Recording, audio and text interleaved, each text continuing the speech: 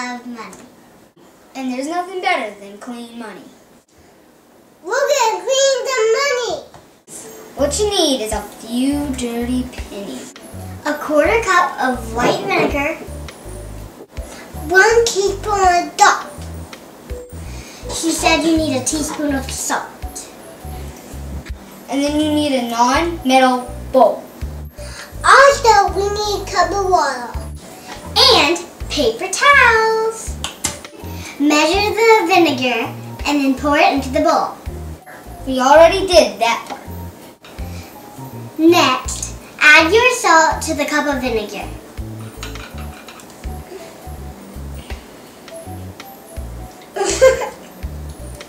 Then stir it. Now add the pennies.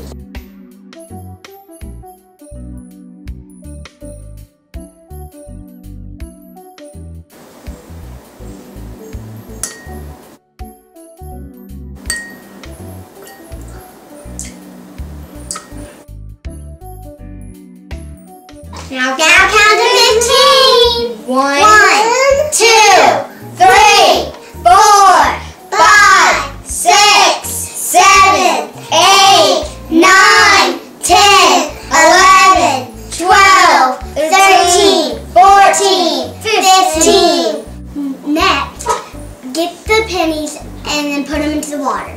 Hayley, get them out and then put them into the water. It doesn't want a glass.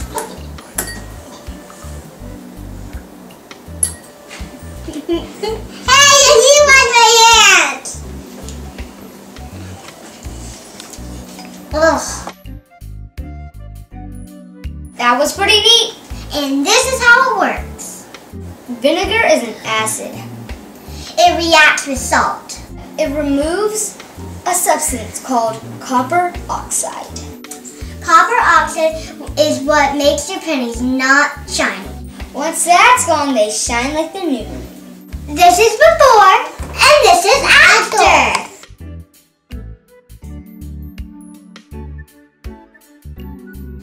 Here's something else you can do. Add 5 more pennies. Count to 15 again.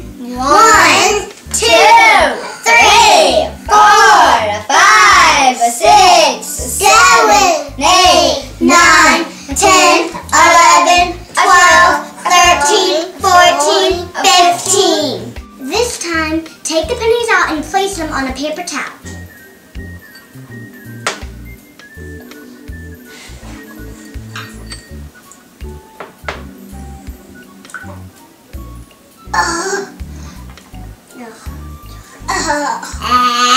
It feels like watery salt. That's gross and smells disgusting. Don't wipe it on me. Oh, I wipe it on me. I don't know, I'm gonna wipe it on you. Dang! If you don't clean the pennies off and you just put them on the paper towel, A greenish blue substance will form on the pennies called malachite, or however you say it. Last experiment! she just added a dime to the vinegar. Copper will form around the dime, because the vinegar took copper from the pennies because they were in there.